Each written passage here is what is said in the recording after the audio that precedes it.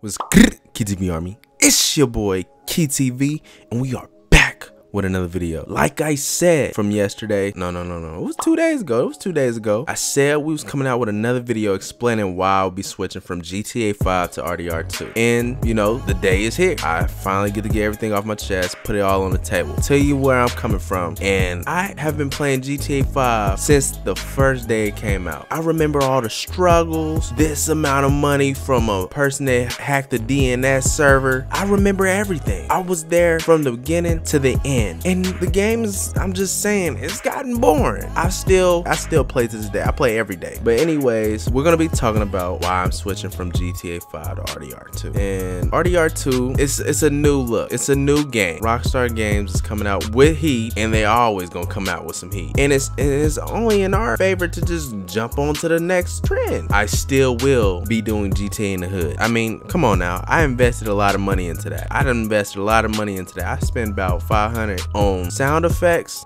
That's not going anywhere. You guys are not gonna like me being on both games or just one. So I'm gonna work hard to even try to be able to do both for you. Even if you don't like, you're gonna have to adjust to it. Sorry. But I mean, yeah, that's the big change in this channel. I will be playing both games. I mean, I'll be playing one more than the other. RDR 2, that would be the main game. GTA 5, that would be the game that I just do for like skits, and that's about it. But I mean, GTA in the hood is gonna be the only thing I'm gonna ever play that game for, just for y'all. But other than that, man, if y'all like the video, man, smash that like button, you know what I'm saying? Tell me how you feel in the comment section. Don't forget to turn on post notifications, because I'm uploading every other day. Not every day, every other day, you know what I'm saying? Because every day kind of gets tiring for me. So please, you know, turn on post notifications, check in with your boy, and yeah, that's about it. See you guys later. Goodbye.